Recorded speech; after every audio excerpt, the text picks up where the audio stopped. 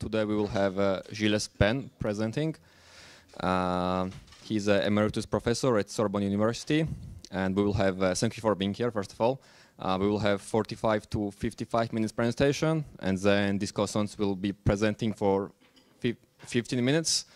And finally, we will have a Q&A session. Thank you. Thank you. Good morning. I'm very pleased to be here among you.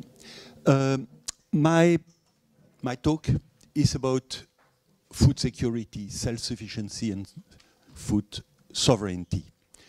I will try to illustrate you the intertwining of these three concepts on a special case, which is the case of Réunion Island. But before doing this, I would like to give you a few number of elements of historical context.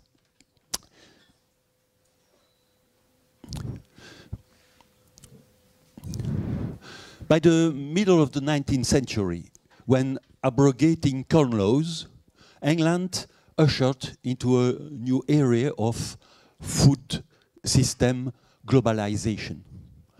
It just followed the principles of David Ricardo, that free trade is always more profitable than autarky.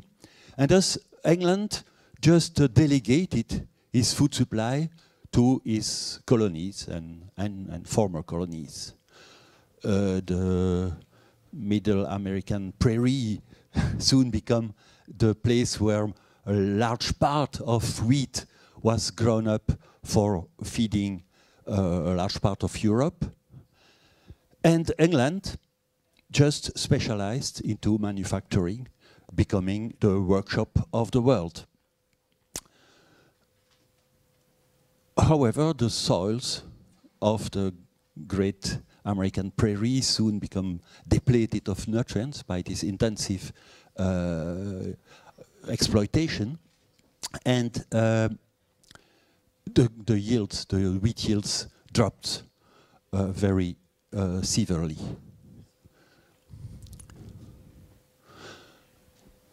Fortunately, in Deutschland, in Germany, Fritz Haber and Karl Bosch developed the process of manufacturing industrial fertilizers, and that was the solution for these decreasing yields in those over-exploited soils. So this is the beginning of a second international food regime, led by the United States, mainly after World War II. And the agriculture was extremely modernized through a process. Excuse me, my computer is it's very disturbing. I will try to stop my microphone if it's not the case. Oh yes, I can do that. Okay, that's more better. Sorry for that. So okay, that's where we were. So I just told you that it's continue. Can I stop that? Ah, no. Okay.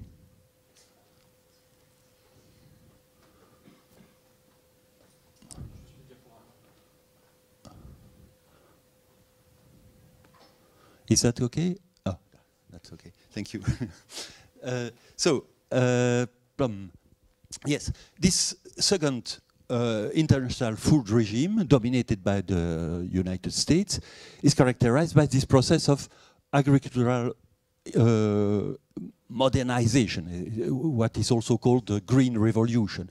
This is a process of chemicalization because of the industrial Haber-Bosch fertilizer, which were generalized over all the countries. This is also a process of mechanization, of petrolization, of specialization and opening. And this brought us until the first oil shock, the first oil crisis, and the collapse of the Eastern Bloc. At that time, new neoliberal policies take over, and the Keynesian policies, which were the actors, the main actors of the modernization of the agriculture, these Keynesian policies were abandoned in profit of full liberalization of trade and industry, with private companies taking the lead under the the control of the World Trade Organization. And today, in fact, more than 25% of all staple food in the world and more than 40% of fertilizer are internationally traded. This makes a terrible internationalization of food supply everywhere. Yet, in the beginning of the 21st century, many organizations in the global south claimed for food sovereignty. That is for them the right of people to healthy and culturally appropriate food produced through ecologically sound and sustainable methods in their own countries. That's the revendication of Via Campesina and a large number of other organizations all over the world, but mainly the global south. And the paradox is that after the crisis caused by the COVID epidemic and more recently the war in Ukraine, it was a turn of the Western countries, the northern and western countries, to claim for food security and food self-sufficiency, food security, that is the capacity of a country to ensure to all people access to sufficient, safe and nutritious food to meet their dietary needs, whatever the origin of this food supply. And food self-sufficiency is the same, but with the condition that the food supply is mostly originated through the own production of each country. And these three concepts, food sovereignty, food security, and food sufficiency, are very much intertwined, and I will try to illustrate that on the special case of Réunion Island. Réunion Island is this small island in the middle of the Indian Ocean, east of Madagascar. It's populated by nearly 1 million inhabitants on a very small country of 2,500 kilometers square. Most of the land surface is not suitable for agriculture because it's a recent volcanic island, and the available land are occupied for 1/3 by artificialized surfaces because of the high population density, so the high area of habitation and infrastructure, and most of the rest of the agriculturally suitable land is occupied by cane monoculture. These are the blue area, the dark blue area in the right part of the map there, the right map there. There is only a very small area devoted to orchard and market gardening, and the agricultural land in the highlands have been mostly transformed, in fact, rather recently, the middle of 30 years ago, has been transformed into grassland devoted to a very intensive livestock breeding activity, which in fact imports most of a large part of the feed for those animals, mostly bovines. So these are the sugarcane. Yes. Now, how can we make an objective analysis of the agro-food system of such a territory? I know that you have few notion of agronomy for most of you, so I will be very didactic, I hope, to explain you. Well, for making such an analysis, we need a common metric. This will not be euros or dollars, sorry. This could be calories, the energetic contents of food and feed and all these stuffs. So that we could compare the energetic content of those things. But I prefer to use another metric, which is nitrogen.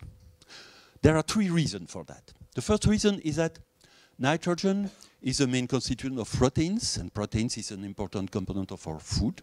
And contrarily to calories, proteins, the need for proteins in the diet is rather uniform. Whatever your activity, you know that an adult ordinary needs about 2,500 calories per day. But this depends a lot on its activity. If you are just sitting in your chair for all the day, you will, this 2,500 calories will be enough. If you are running all the day, you need 3 or 4 times more calories.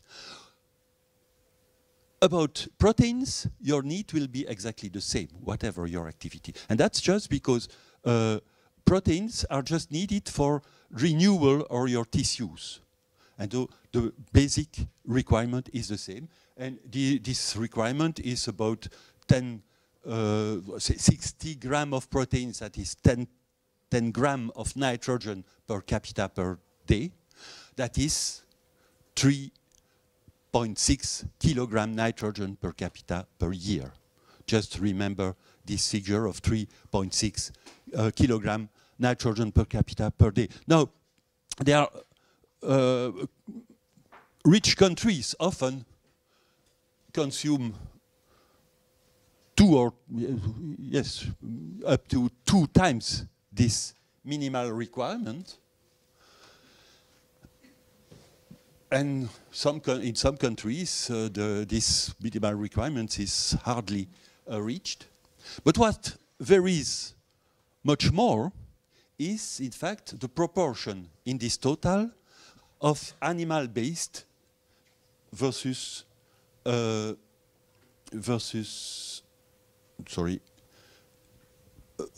vegetal-based proteins. Proteins are present in vegetal stuff, for instance, in cereals, in grain legumes, as well as in animal-based food, meat, milk, eggs. But the share of animal products is very variable according to the countries. It can vary from nearly zero, purely vegetarian diet, until 70% of animal-based proteins. And there is some kind of relationship with the richness of the country. Here is, for instance, the historical evolution of the diet, the human diet in France, in terms of kilogram nitrogen per capita per year. You see that in the middle of the 19th century, the mean diet was just above the minimum recommendation of 3.6 kilogram per capita per year, with about 1/3, 20 to 30% animal proteins in the diet. And now we are above nearly twice the total intake of proteins, with a percentage of animal proteins, which is close to 65%. So that was my first reason to use nitrogen as a metric, because it is very much related to the needs of food of people. The second reason is that nitrogen is also the most important limiting factor of primary production, of agricultural production in particular. Let me explain you that in a few slides. Yes, the process of agriculture is just making vegetables grow.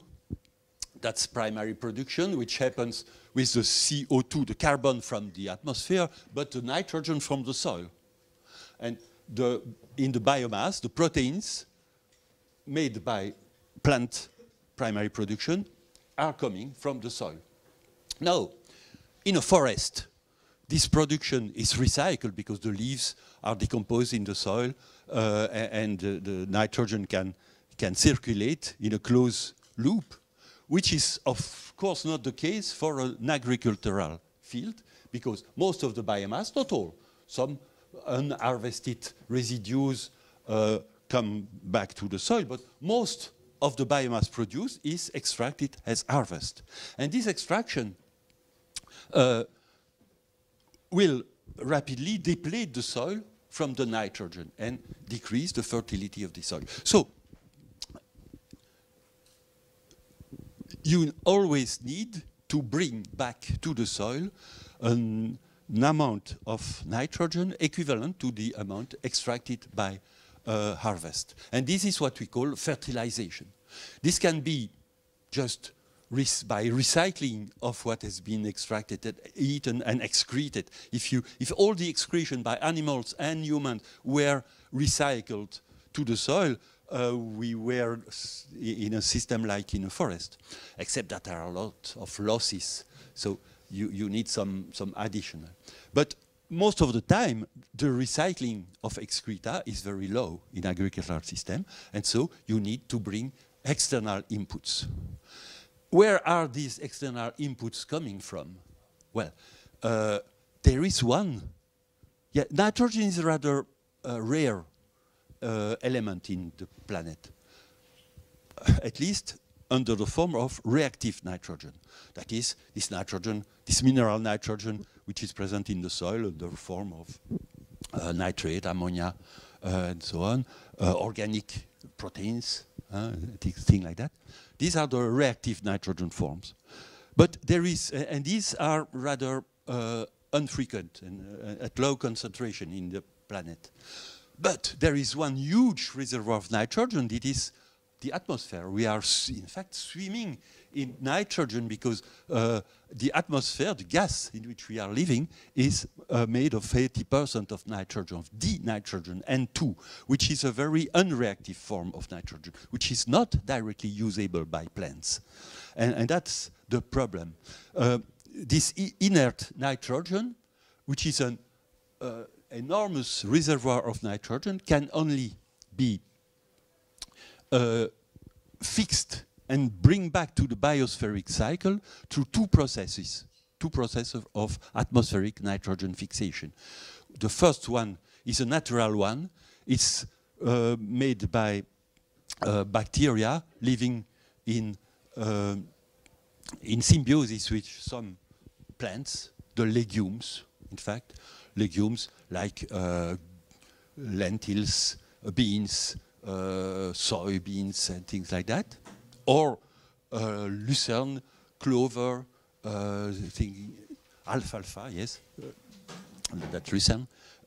All these plants, there are also some trees which are fixing nitrogen. All these legumes can bring some nitrogen from the atmosphere into the biospheric cycle owing to this symbiotic, or this symbiosis with some bacteria. And there is another, the second process, which is the one discovered by Fritz Haber and Karl Bosch, which consists in producing hydrogen from coal or natural gas, making this hydrogen reacting with the nitrogen of the atmosphere to produce ammonia, and after that nitrate or thing like that.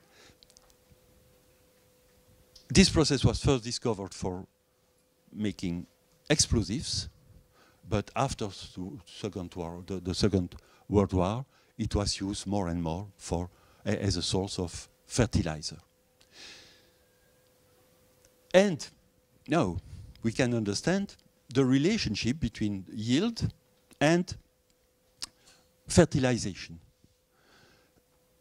Let me take the example of one particular territory, the Petite Terre de Burgundy, the Bourgogne Plateau, south of Nevers, if you see, south of Auxerre, in fact, in the western part of Burgundy.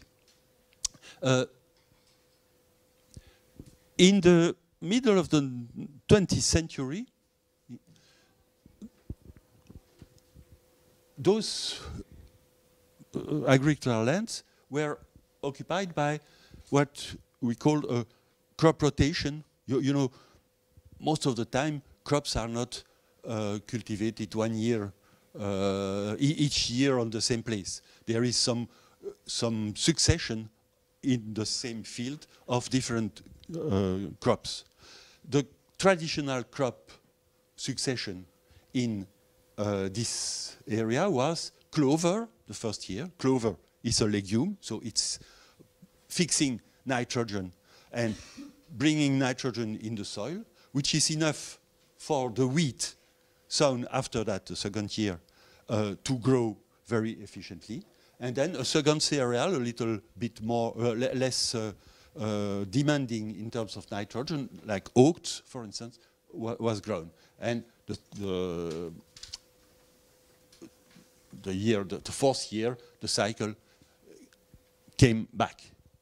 Okay, so at the scale of this whole rotation cycle, the amount of nitrogen brought in, what I call the fertilization, the mean fertilization of the whole agricultural cycle was rather low, and the mean yield of these three crops was also rather low, about 35 kilogram nitrogen per hectare and per year as a mean.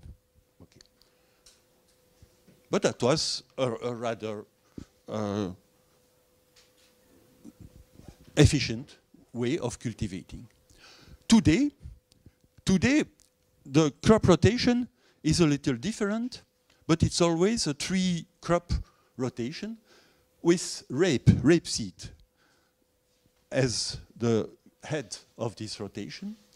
Rapeseed, which is not fixing nitrogen and which received about 200 kilogram nitrogen per year to grow. Rapeseed is used for making oil and also for making feed for animals. The year after, wheat is sown with a large amount of chemical fertilizer, and barley as a second cereal it comes after wheat. And so the inputs, the total inputs of fertilizer here is about 4 times the amount of fertilizer brought in the traditional agriculture. And the yield is about 3 times as high.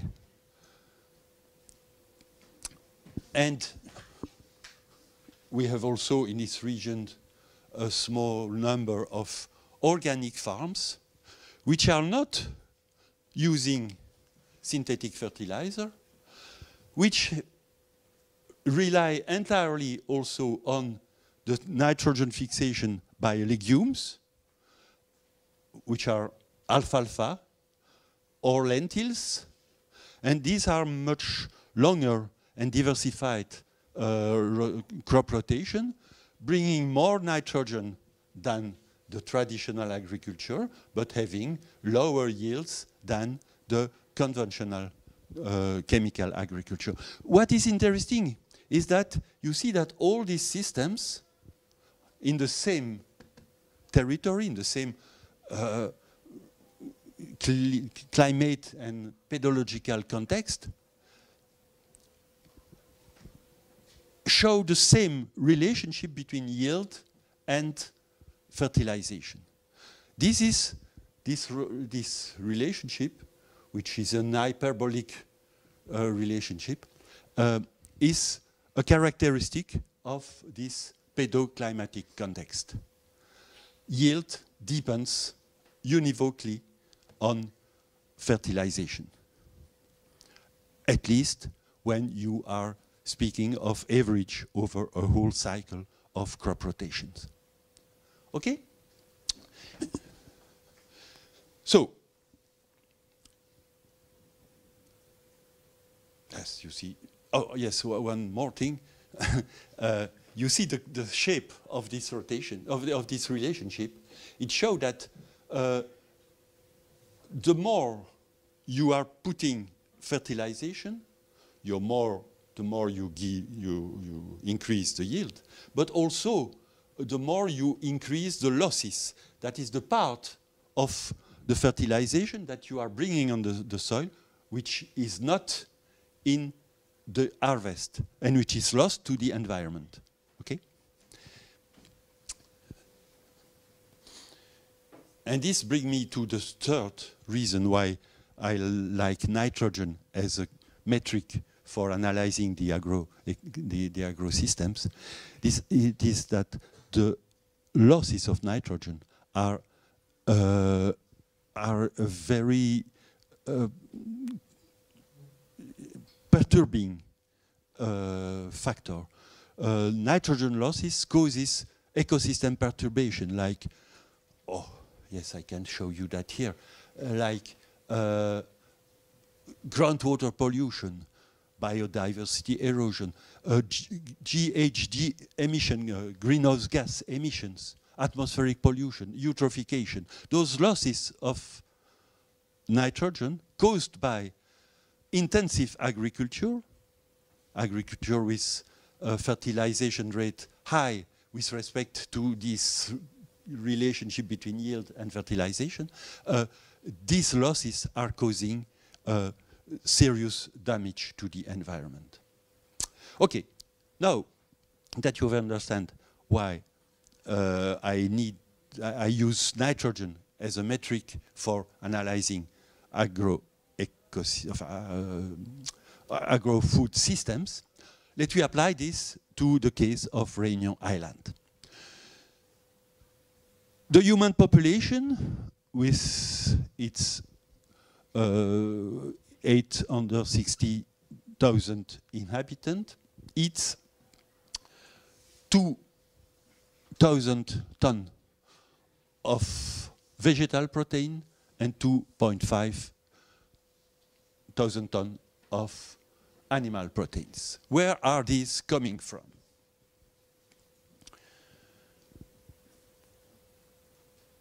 Only a very small part of the vegetal proteins are produced in the market gardening and orchard systems. Cereals are hardly cultivated on the island. No rice, no maize, no wheat. Most of the cropland, as I said, is devoted to sugar cane, which is exported to Europe mostly. So most of the vegetal food has to be imported from elsewhere. Concerning animal proteins, yes, there is this intensive livestock farming in the highlands, but you see that's not enough, and 2/3 of the diet of the human population of Réunion Island is imported. The livestock is fed, yes, on the grasslands of the islands, but that's not enough to feed the livestock. Most of their feed is imported. It's not enough. It's not the end. Or are these grassland and this cropland fertilized?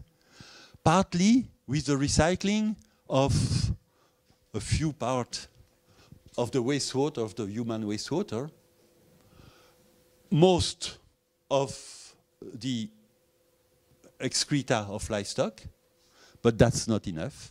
And the largest part of the fertilization comes from synthetic fertilizers, which are also imported from outside.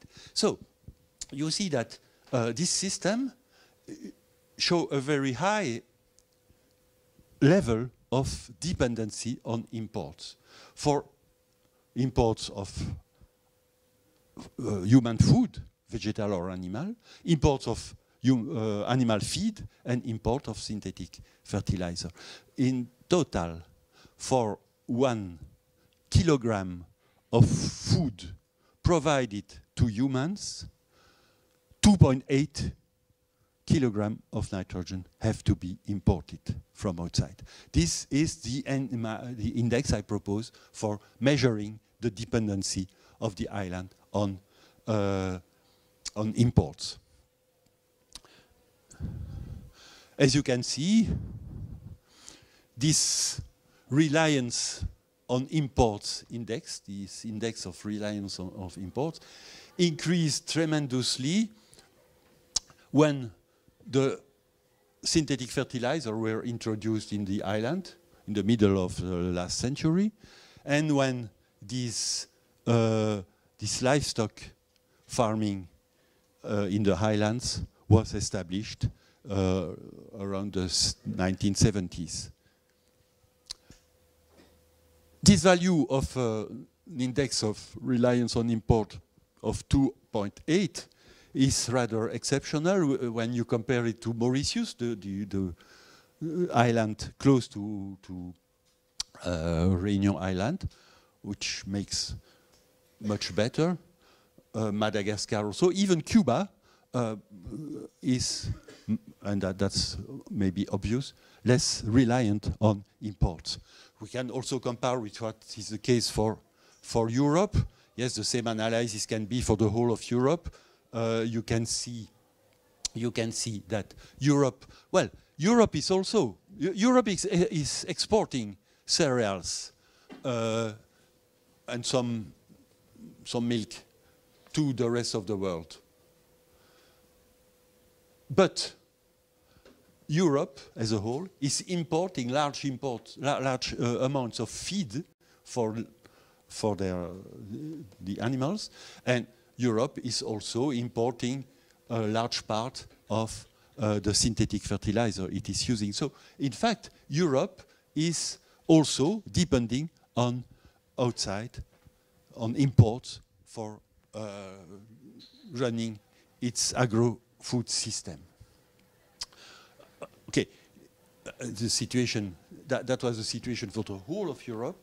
Now, if you make this analysis at a more regionalized level, you can see extreme specialization between, for instance, regions like Centre-Val de Loire, that's the region south of Paris, which is specialized into exportation of protein with an index of reliance on import of 1.6, and regions like those here, like Brittany, for instance, specialized into livestock farming, which imports most of the feed of the livestock with an index of reliance on imports above 3. So you see that this opening of the agro-food system is not an exception of this island of Réunion. It's general if you look at the regional functioning of agro-food system today, mostly because of the specialization of these systems. So the question now is, how can we change that? Are there, which lever can we operate to reach more self-sufficiency? Or, said in another way, how to reduce the reliance on imports. In fact, there are 3 levers of change. The first one is to generalize agroecological cropping system, like those I described you. The second is to reconnect crop and livestock farming, to despecialize, in fact, those regions which have specialized either into cereal production or livestock farming.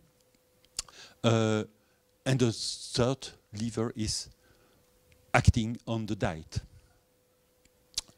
Regarding long and diversified crop rotation, well, I also showed you the difference between conventional chemical farming and organic farming. In fact, across Europe, you have different types of long and diversified crop rotation, which are working pretty well and which are adapted to the climate of the different regions in Europe. The same in Africa, in fact.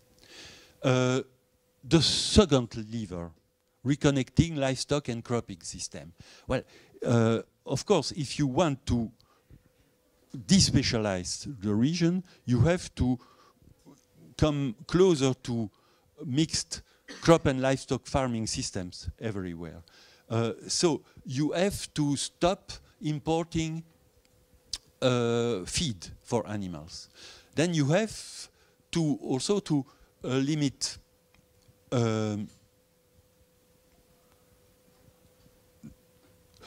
the industrial feed for all types of animals. There are two types of animals. The ruminants, like sheep, cattle, and so on, which are eating grass, which are not in competition for food with humans. And you have the monogastrics, the pigs, the poultry, which are eating grain that people can also eat. And so, in this search for reconnecting livestock and cropping system, you have, in fact, to calibrate the size of the herd of these two types of animal to the locally available resources. Grass and fodder legumes for ruminants, and only grain in excess of human needs for monogastrics. And that's the basis for for reconnecting crop and livestock and for reducing the need for imports. In terms of human diet, well, clearly I showed you the long-term change in human diet in France. There has been a number of dietitians which tried to define the most healthy and sustainable diet which could be shared to all inhabitants in the planet, where you know that there are lots of problems of obesity beside malnutrition. Yeah, and the healthy and sustainable diet they proposed can be translated in terms of nitrogen and provides about something like this, which is in fact rather close to the French diet of the year, the end of the 19th century by chance. Okay, and that's, you see, much lower in terms of total protein intake, but much lower in terms of animal share in this total protein intake. So when operating these three levels at the scale of Europe and the whole of Europe, we came to this agroecological scenario. This is the reference one I already showed you. This is the agroecological scenario resulting from the operation of these three levers I just mentioned. As you see, Europe remains an exporter, a net exporter of cereals and animal products at a level which is about half or 1/3 of the current level. But Europe is no more importing feed from elsewhere. And Europe is no more using synthetic fertilizer, so that its dependency on import is much more reduced. Europe here is not only self-sufficient, but is net exporting of all, of nitrogen as a whole. And you see also that all these specialized regions, either pale yellow or yellow or red, have disappeared. Most of Europe is again in a kind of mixed crop and livestock farming in all regions. So, would the application of these three levers be as efficient for Réunion Island, which is rather more difficult because of this extremely high population density? There is about 25, 23, 25 inhabitants for each cultivated hectare. Yes, you mentioned that in your PowerPoint. I showed that. Yes, that's very high. Huh? That's me. 1 hectare is not a lot. Huh? It's 100 meter on 100 meter. If you have to feed 25 people on that, you have to be very efficient. Would that be possible? Well, let me operate the same three levers. For not importing fertilizer, well, we have to generalize agroecological crop rotations. Crop rotation is not used at all in Réunion Island today because sugarcane is cultivated as a monoculture. But this was not the case in the beginning of the 20th century. Sugarcane was cultivated for 4, 5, 6 years and then replaced by a crop of legume, beans or another fodder legumes, and then maize was cultivated or manioc, cassava, and things like that. And then again, sugar cane. But monocultivation of sugarcane was not at all the rule.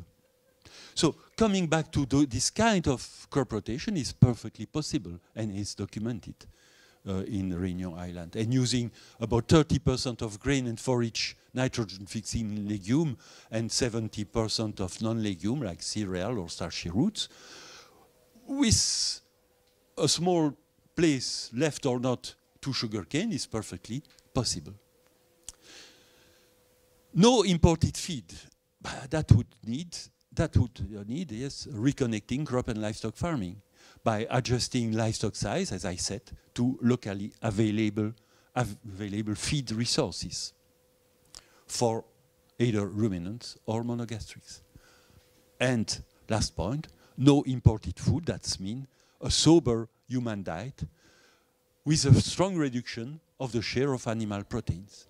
And we have tried different degree of reduction of the share of animal proteins. This is the same for France, but this is the historical reconstruction of the share of the different food in the diet of Réunion Island. You see that, well, the diet is aligned currently to the one of the metropole. But that was at all not the case in the beginning of the 20th century. And okay, we tried different scenario with a decreasing part of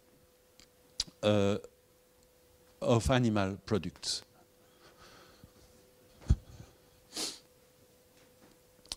To give you an idea of what it is, we try. Yes, this is the common international regime, the international diet, with about 60% animal proteins.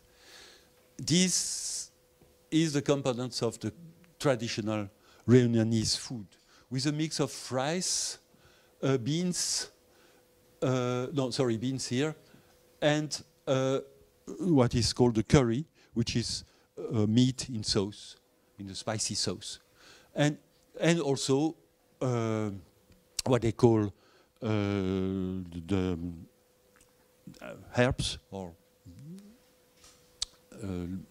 I don't remember the Creole name for those green vegetables. Okay, but so you see the plates with a variable amount of, here in this case, of chicken.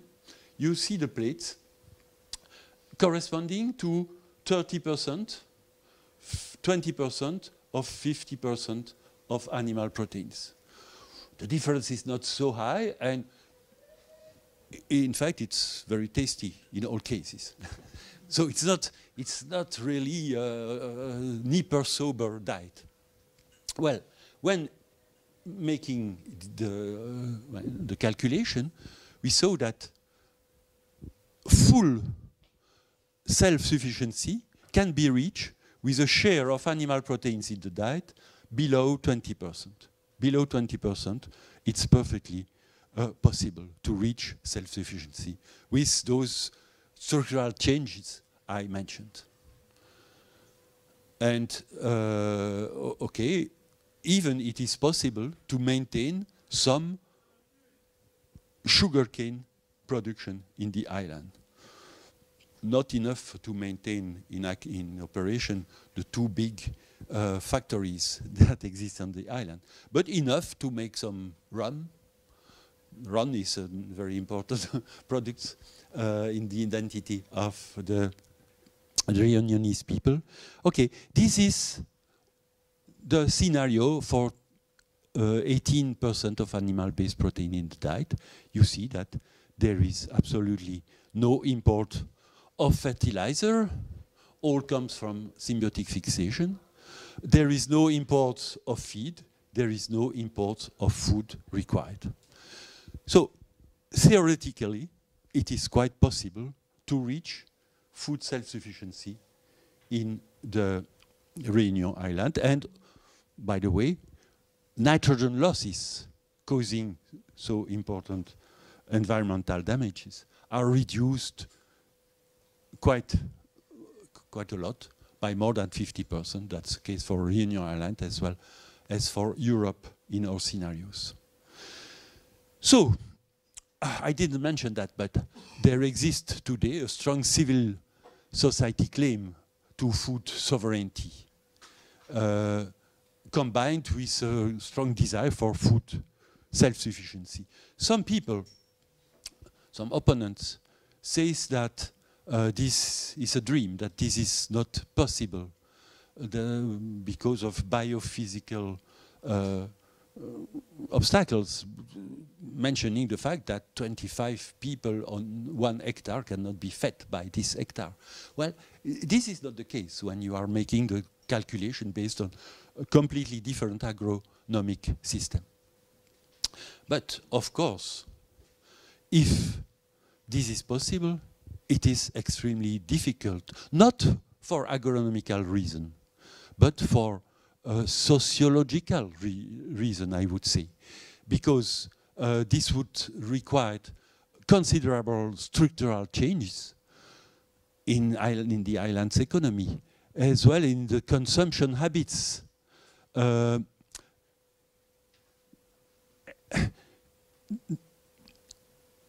fact, strong locks exist, which are related to the concentration also of the decision power in economy and in consumption habits.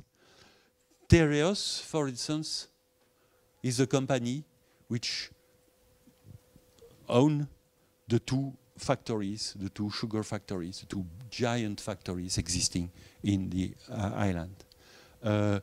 And okay, it's developing an activity which involves, well, 10% of the employment in the island, but which receive enormous amounts of subsidies from the state, from the French state, in fact. We calculated that overall, all in all, the amount of money provided to the sugar sugar and sugarcane industry, represented 8,000 euros per hectare. If you compare that to the subsidies for cereal in Europe, it is more than 10 times more. Okay, that's enormous.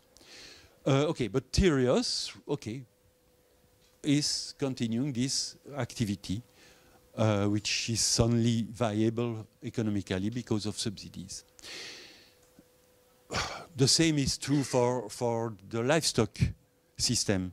This intensive bovine livestock system is controlled for 85% by only one cooperative, Sicarivia. And this is also true for the mass distribution system. There are only three firms of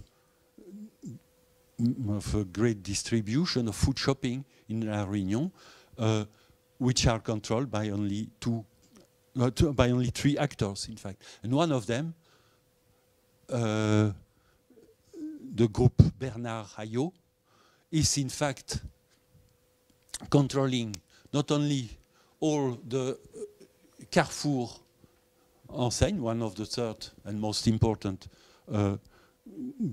great market in La Réunion, but is also controlling a large part of the fast food area, and is also controlling the import, the maritime traffic of importation, so the supply of this area. So these are the locks, in fact, to self-food sufficiency.